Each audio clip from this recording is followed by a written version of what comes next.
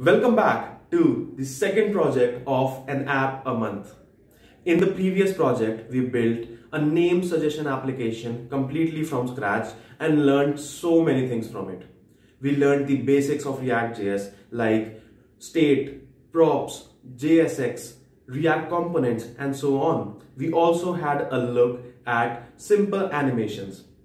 In case you did not know, all of this is completely for free. So if you have not checked it out yet, do go to my YouTube channel, which is youtube.com/theleanprogrammer, and on that channel you can go to the playlist section and click on the AAM playlist, which stands for an app a month, and start learning React.js completely from scratch right now by building so many cool projects. So in today's project, we are going to build a typing speed test application completely from scratch. It's going to be a fairly complex application with so many components. And through this application, firstly, we are going to revise the basic concepts that we learned in the previous project again by building so many components from scratch.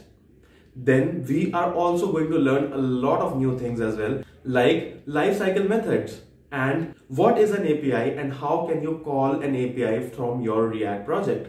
We are also going to learn a lot of more things, and I'm super excited to start this project along with you right now. So what are you waiting for? Go to my YouTube channel, subscribe to my YouTube channel, and start learning right now.